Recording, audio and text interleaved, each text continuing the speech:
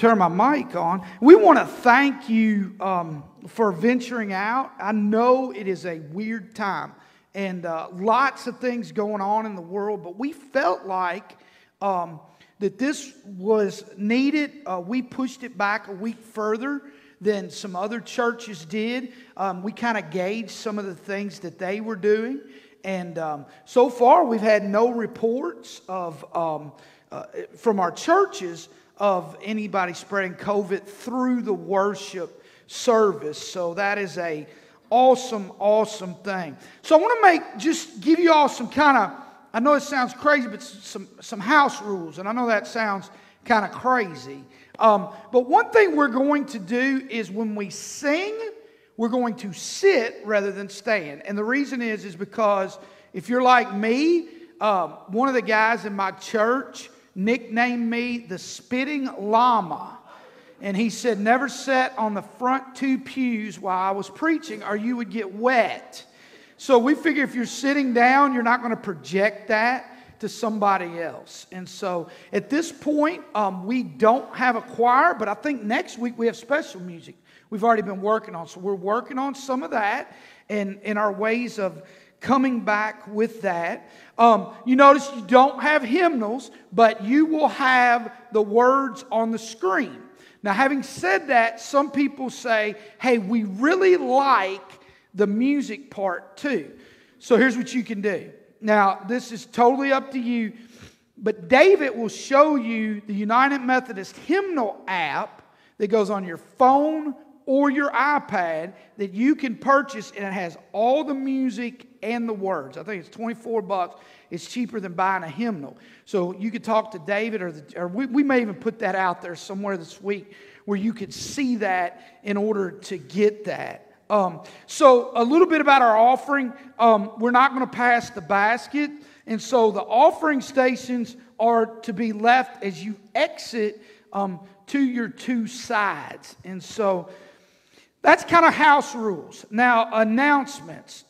We've got Sunday schools that have begun to meet back. We're actually bringing confirmation back. We're going to try to get those kids confirmed. We had done about 6 weeks when COVID hit, and we still have about 6 weeks to go.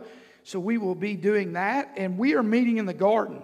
The youth have been meeting as much as they can outside. We haven't brought our children's groups back yet, but they've got some plans on doing some stuff for that. If your Sunday school wants to meet, and you're not already meeting, but you want to meet in person, and there are ways that you can meet in person, and those that don't want to come, you can still Zoom, or not Zoom. Well, yeah, you could Zoom too. We're Facebook Live-ing today, but you can Zoom those too.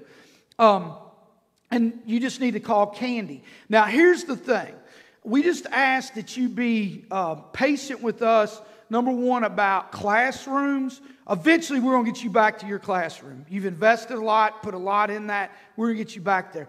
But based on numbers, we may not be able to do that yet because of the distancing. So if you have 80 in a room and the room is an 83-person, 85-person room, we'll have to put you somewhere else. But we'll figure that out, okay? And so we want you to know that. Having said that, we're also going to be starting our summer women's Bible study, which will meet in here because there's plenty of space. So you can see Miss Barber about that. There's details on Facebook, but that will start on Wednesday the 24th. So not this Wednesday, but the next Wednesday. We are also talking about starting our disciple Bible studies and stuff back, and we're going to look at the end of August doing that. So about 6 or 7 more weeks, you'll be getting some more information on how we're going to do that, because there is a possibility we could even do that in here, the fellowship hall, or the CLC. One of the things that we've also done to adjust the church is all those places will now have video capabilities, even the fellowship hall. We're working on that right now. It's getting ready to get a new sound system so that you'll be able to hear, and that so that we can have stuff so everybody can see. So we've been doing a lot of different things since y'all been gone. Not to mention we got hit by lightning 4 times in one day. and we've had to replace some sound gear and some other stuff. But those are kind of our announcements and kind of where we are. And let's pray. It's so good to be together. God, how awesome is it for your believers to come together? And these are not just believers. These are followers of Jesus Christ. God, to see their faces, even if they've got a mask on, to see their faces, to see their eyes, to see being able to come back together for cooperative worship. God, it seems like so long since we've been together, and it's kind of like today, a family reunion. And God, we know there are some that still, because of their health or because of apprehensions, can't be with us. And so we are so thankful that we can still live stream this, that they are still seeing this, and that we are able to reach people through this. God, I ask that your Holy Spirit dwell among us today. For it says, where two or more are gathered, so there are you. So we know that in this time in our world, this crazy time, we need you. God, we need you more than we ever have. And so, God, show up in these lives in a mighty way this morning. In Jesus' name, amen.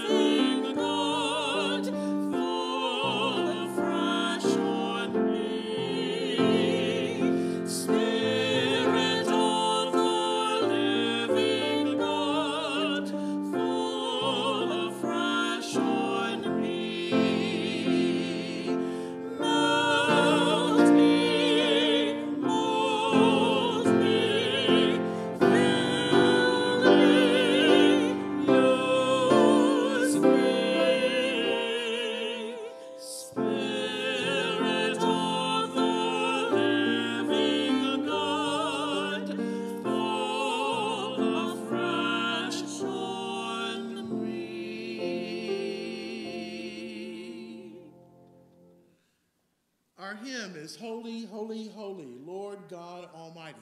We'll sing all verses. Burning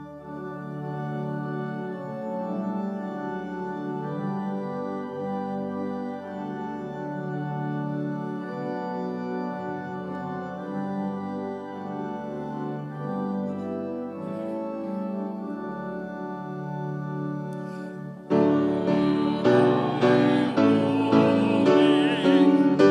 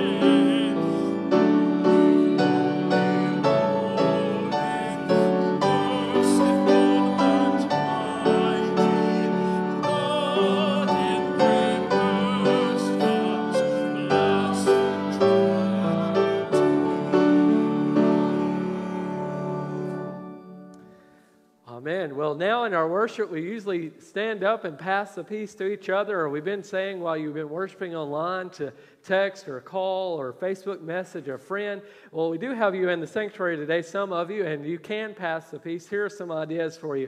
If you want to, you can stand and turn to your neighbor. You can wave to them. You can do the old peace sign, or if you're a Star Trek fan, you can do the Vulcan peace sign.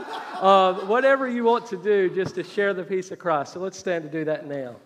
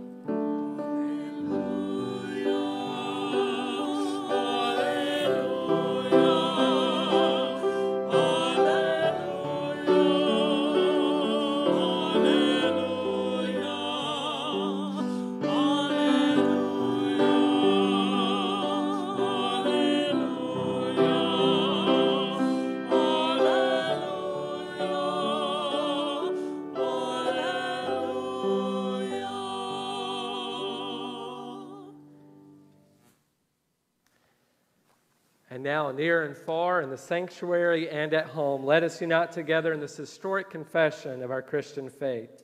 I believe in God the Father Almighty, maker of heaven and earth, and in Jesus Christ, his only Son, our Lord, who is conceived by the Holy Spirit, born of the Virgin Mary, suffered under Pontius Pilate, was crucified, dead, and buried. The third day he rose from the dead. He ascended into heaven, and sitteth at the right hand of God the Father Almighty. From thence he shall come to judge the quick and the dead. I believe in the Holy Spirit, the Holy Catholic Church, the communion of saints, the forgiveness of sins, the resurrection of the body, and the life everlasting. Amen.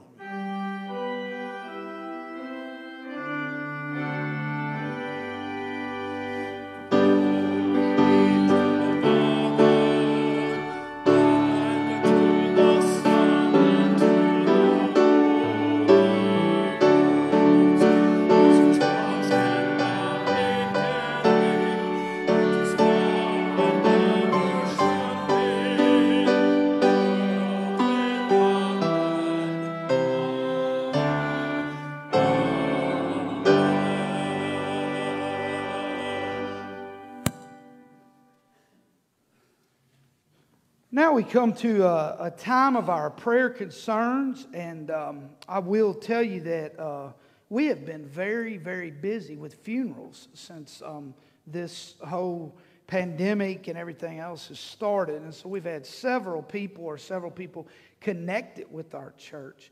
I think David and I 2 weeks ago had four funerals in 7 days. So we have been doing a lot of that. So continue to pray for those families. They are listed on the prayer things that come out every week. In the very top part are the families of. Those are the ones that you have seen that have passed.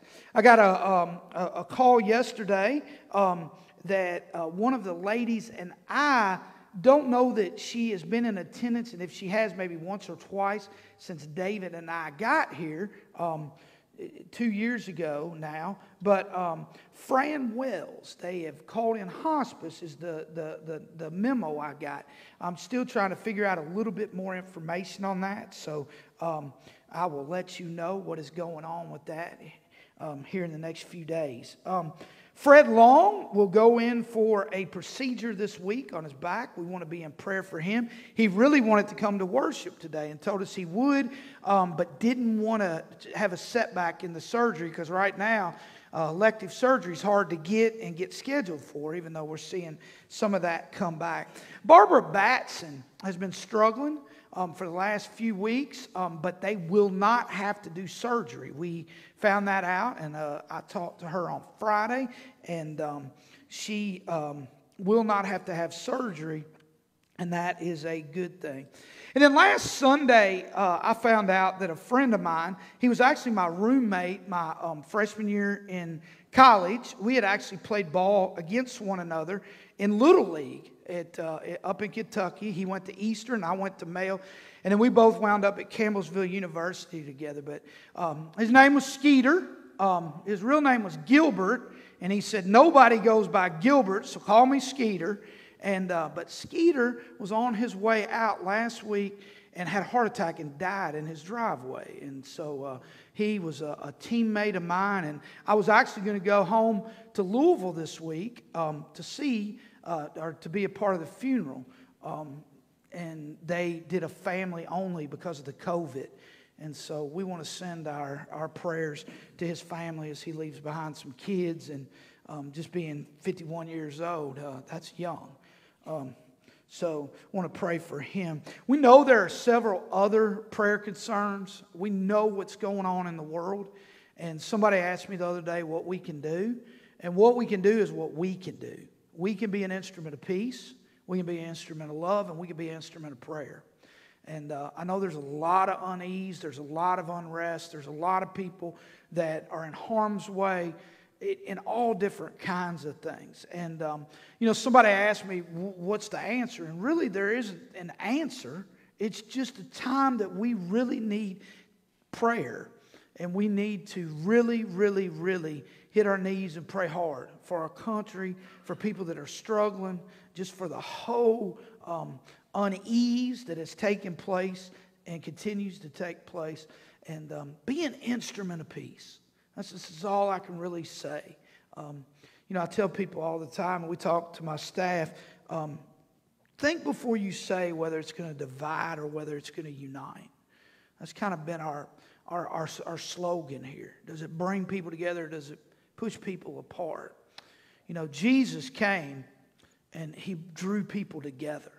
And if we're going to be like Jesus, that's what we need to do. So I want to go to the Lord in a word of prayer. But before I do that, I want you all to recognize our people that have been here every week, and especially our people back there, and give them a hand for all that they have done.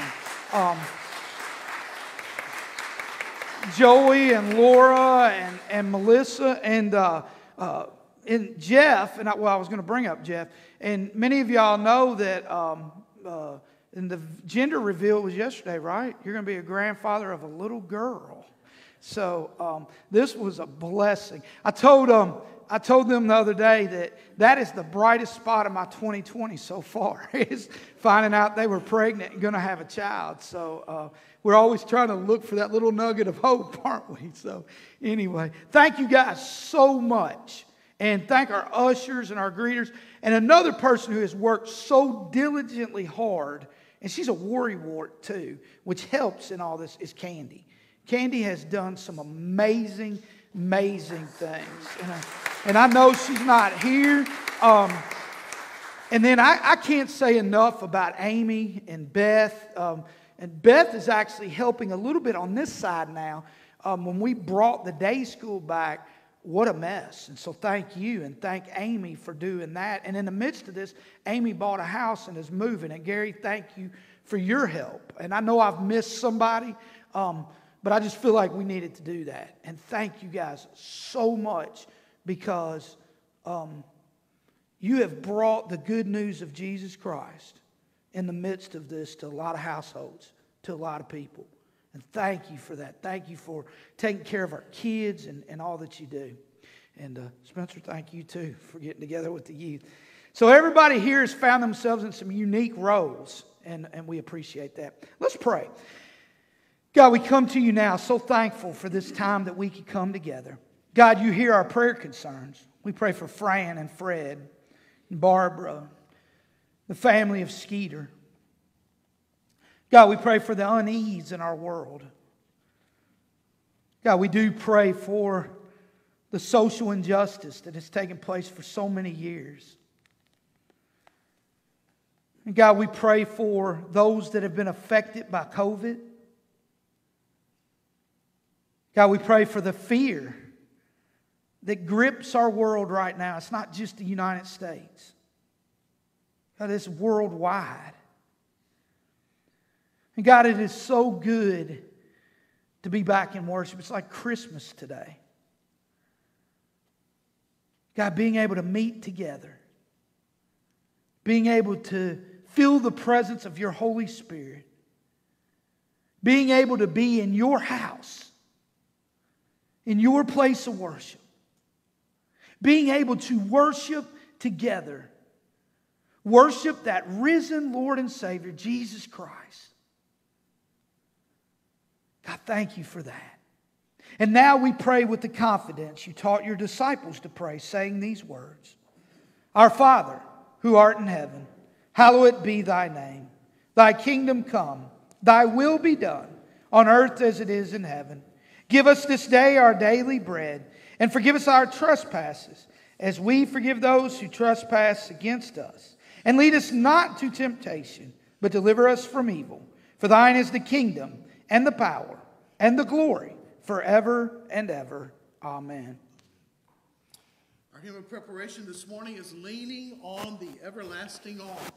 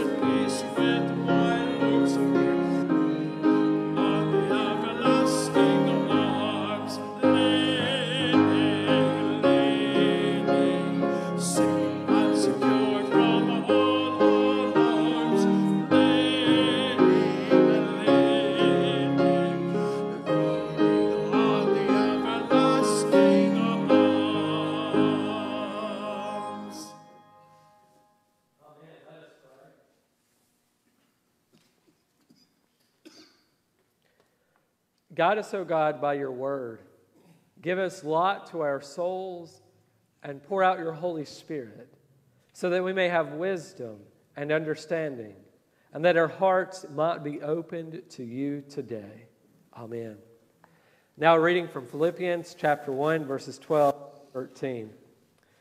I want you to know, beloved, that what has happened to me has actually helped to spread the gospel, so that it has become known throughout the whole imperial guard and to everyone else that my imprisonment is for Christ. This is the word of God for the people of God. Thanks be to God. Amen.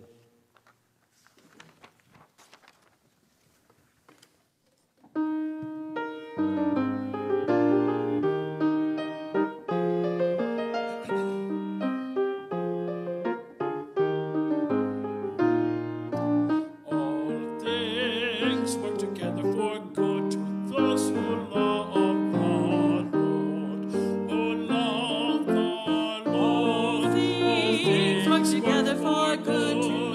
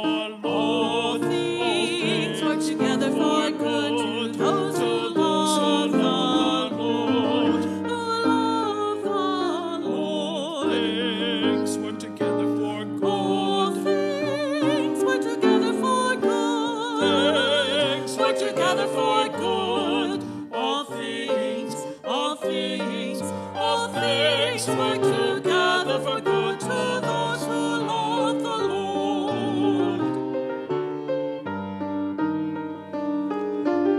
All things work together for good, work together for good to those who love the Lord, who love the Lord.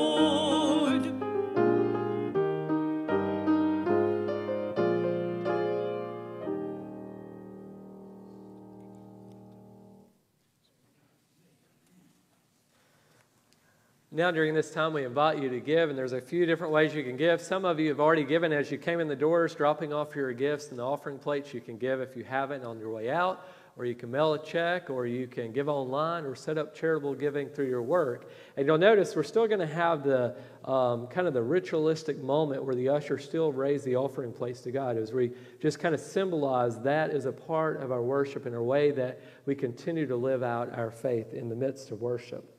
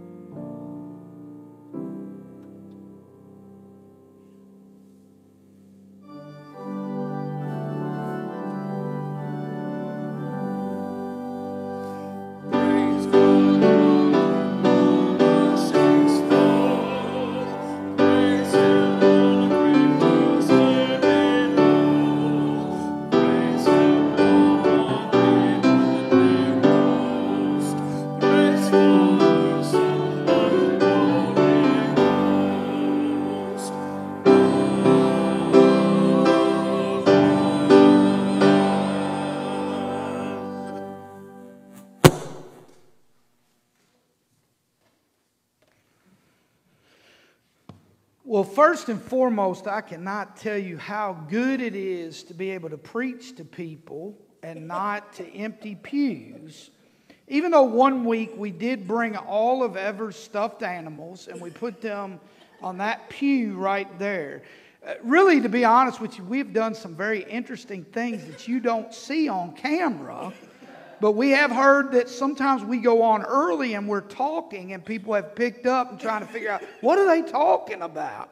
But it's been very interesting times. And so David and I, of course, before the pandemic hit, we had pretty much almost 8 months of sermon topics and stuff that we were going to do. And of course, the pandemic hit and we went, we're going to change some of that. And so we started this sermon series called Anxious for Nothing. It's a book. If you want to read the book, is how we got the premise, even though we're not really following, well, I'm not following 100% along with the book, but it's a Max Lucado book that came out.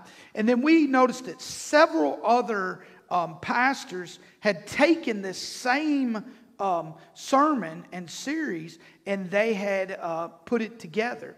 And so today what we want to talk about is the perspective of praise. How in the world do we find praise in the midst of everything that's going on? Have you found yourself asking the question, where do I find joy? Where can I see it? And the first thing that I've got to tell you is that you got to look for it. You've got to look outside of your negative Nancy or negative Ned box. You've got to look outside of that. That was something we'd always say. We had this guy that worked at the children's home, and we'd always say, man, you're always a negative Nancy. Everything you see is half empty. And sometimes people are just geared that way. But what we're finding now is that more people are finding themselves that way. And we've got to be very careful of that. And we've got a great example in the Scripture of someone who lived a very hard life for Jesus Christ. And that's Paul. And yet he found praise in the midst of being in prison. He found praise in the midst of being beaten. He found praise in the midst of being shackled. He found praise in the middle of being shipwrecked. I mean, this dude was even bitten by a snake. And he found praise. And so how do we find that praise?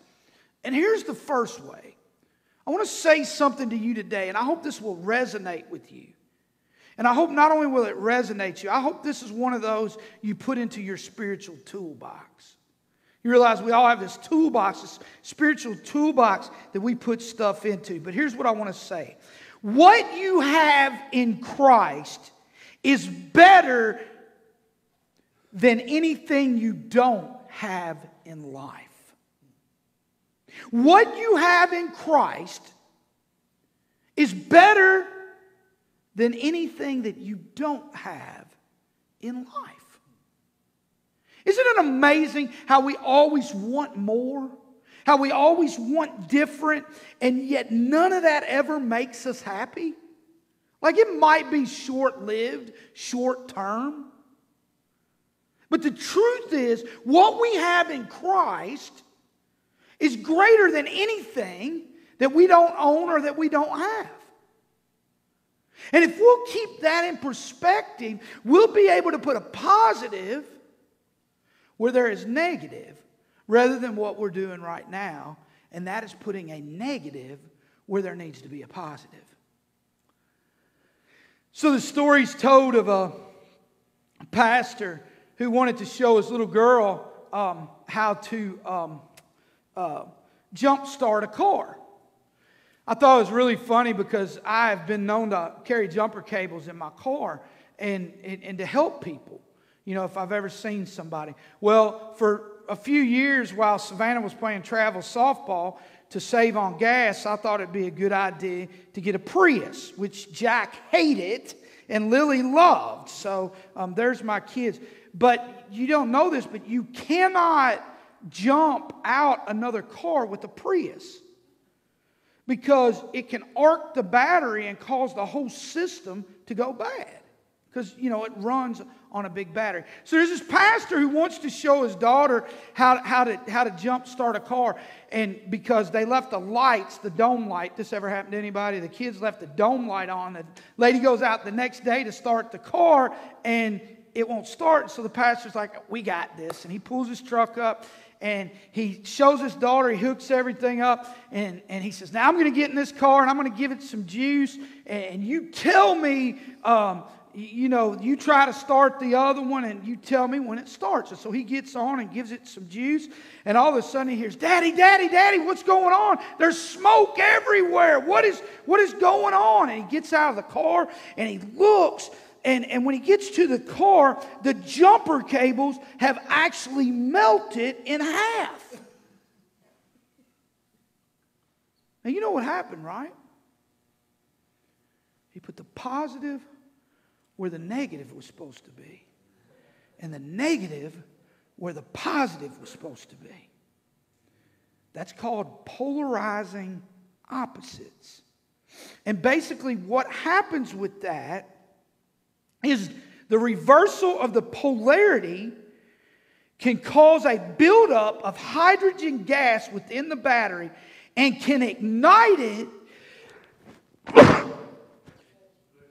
or explode. See, I never knew this, but when you jump a car, if you get them reversed, you have really created what could be a bomb to go off. Now that's true of charging a battery, but that's also true in our life.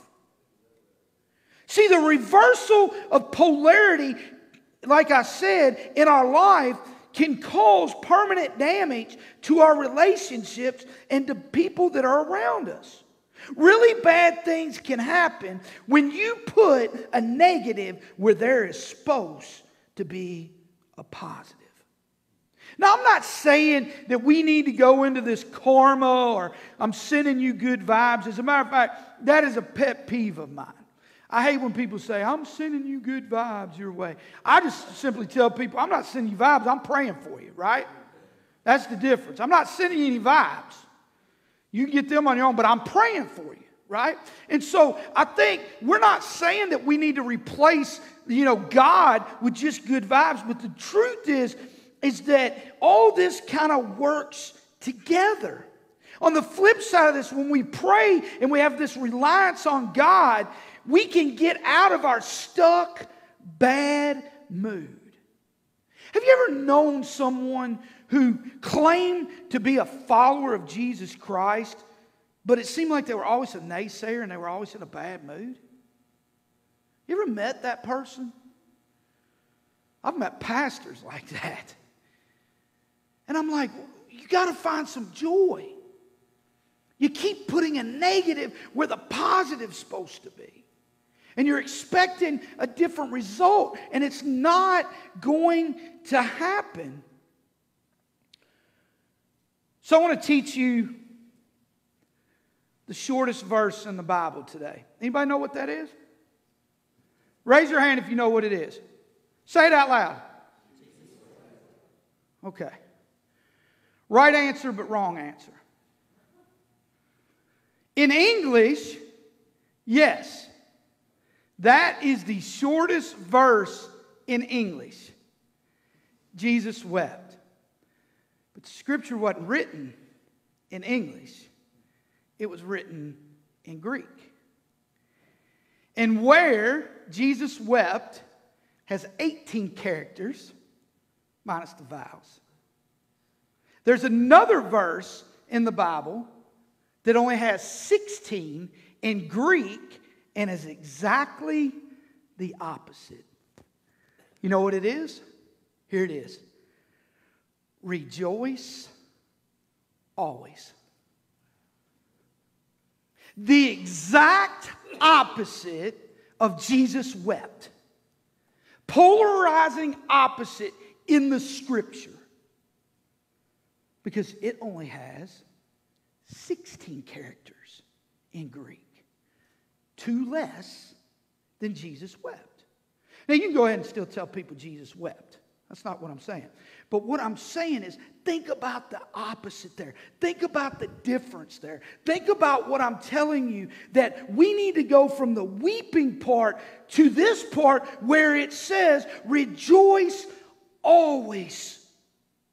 Rejoice always. Here's the scripture that goes into a little bit more of that.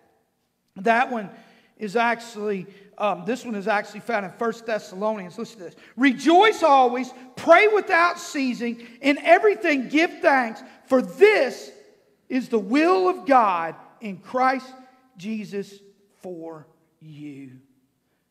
See, what happens in our life, and I think what Satan is using the Times and the news and Facebook for right now is to put nothing but negativity into your life.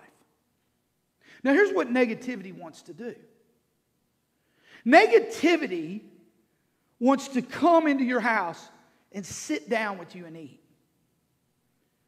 And then it wants to get up from the table and it wants to go to bed with you. And then it wants to get up with you the next morning, and then it wants to spend the whole day with you. Now, here's the problem. The problem is we think that sometimes Satan has like this one little trap or this one bait, and he's out to get us, and that's it. No. See, Satan has nothing to lose because he has nothing to gain. He doesn't win in the end.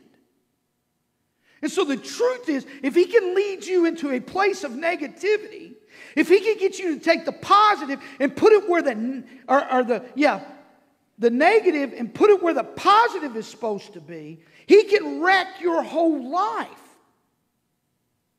And here's what the Scripture says: rejoice always, even in the middle of it.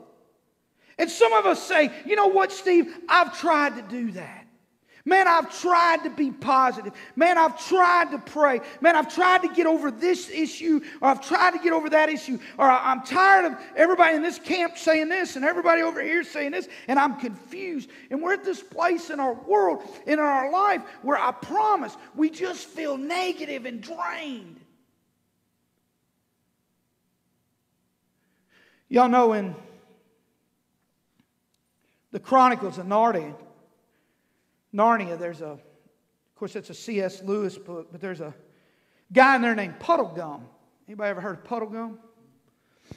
Puddlegum is this negative guy. It's always negative. Now here's what was interesting that I found out this week. Billy Graham, probably known as the greatest preacher ever. Let's just go ahead and say it. I mean, we can debate whether it's, Kobe, LeBron, or Michael in basketball, but there's no debating preachers. Like, he's the best. Like, Billy Graham, hands down. But you know what his family said about him? They said at home he was a puddle gum. Seriously. They said he always looked at the glass as half empty till he stepped into the pulpit. And I thought, how amazing is that? Because, I've got this guy and Mother Teresa, they walk on water in heaven, right? Now, I'm not saying that to discredit him or to make it look any different. What I'm saying is that if he struggled, we know we're going to struggle. And as a matter of fact, did people not struggle all throughout the Scripture to put this negative where there was supposed to be a positive? I think of Elijah, and here's Elijah. This is one bad dude, right? Elijah, single-handedly killed 450 of the meanest, nastiest people ever. He just gone. And then this lady comes out at him and goes, hey, I'm going to take your life tomorrow. And he runs. And not only does he run, he begins to doubt the God who gave him the power in the midst of a drought to have fire. And then I think of Jonah. Now, Jonah gets a bad rap, right? I mean, Jonah has to go to Nineveh. Have you ever thought about Nineveh? Here, let me tell you a little bit about Nineveh. In Nineveh, they were so evil that they would pile up skulls of their victim outside their homes as decorations. In Nineveh, they would remove the lips and the noses of their victims and wear them around their neck. In Nineveh, they would cut their enemies' eyelids off so that they would have to look into the sun and it would blind them from frying their eyes. That's Nineveh. You want to go there? So after Jonah has this encounter with the early day sea world, what happens? He goes and Nineveh repents. You know what it says? I love this scripture. Not only did Nineveh repent, but their dogs and their cats were getting saved. That's what the scripture says. My dog needs saved.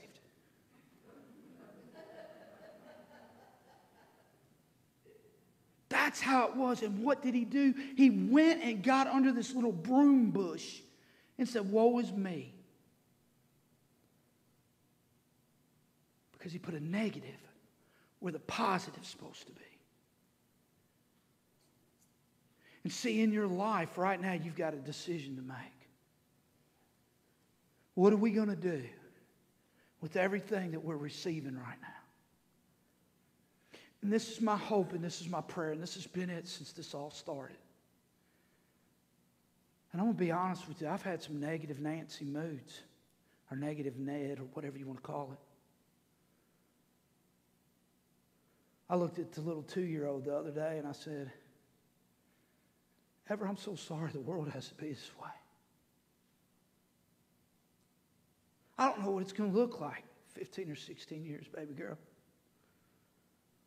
And there are times where I've been so negative in this, and yet what we've got to learn to do is we've got to put a positive where the negative is and quit putting the negative where the positive's supposed to be.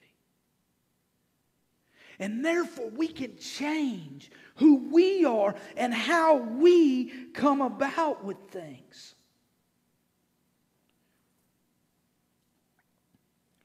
I love this verse.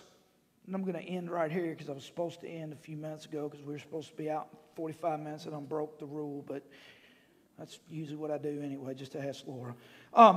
So, if you remember what the Scripture says, that the Lord prepares a table for you. Now here's what's so funny about that. A lot of times when you read that, you end right there. But you know what the second half of that verse says? In the presence of what? My enemies. Prepares a table for me in the midst of my enemies. In other words, we can be positive in a negative world. And I want to end with the greatest example. Jesus is hanging on the cross. He's been beaten. He's been scourged. He's had a crown of thorns pushed over his head. He's been spat upon. He's sweating. He cannot breathe. And he looks down. And he puts a positive. He says, Father, you ready? Forgive them, for they know not what they do. Father, forgive them. Father, I forgive them. That is taking and putting a positive spin on the worst circumstance ever. My prayer is that we won't put a negative where the positive's supposed to be and burn down the battery. But that we'll stay positive, even in the midst of trying times. Let's pray. God, we thank you so much for who you are. God, we live in a polarized society. And somehow we have to be that instrument of peace. God, you know what the cross did? The cross created the bridge between the two cliffs so that we could walk from one side to the other. God, the world is filled right now with a lot of hate, a lot of animosity, and a lot of negativity. But God, I promise we can be positive. And God, we don't need to put the negative where the positive goes. We need to push out the negative and be positive. God, that's my prayer. For us as a society, for us as a church, and for us as a body of believers. In Jesus' name we pray. Amen. Our hymn of dedication this morning is, O God, our help in ages past.